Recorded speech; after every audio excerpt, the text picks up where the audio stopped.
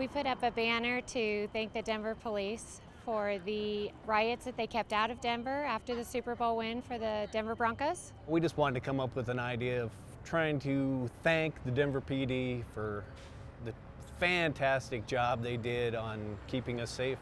You know, we went through some bad times before with all the riots and everything, having to clean that all up, and this year was fabulous. We just want to thank Commander Lopez and Lieutenant Edling for everything that they did for the city. Everything went off really, really well.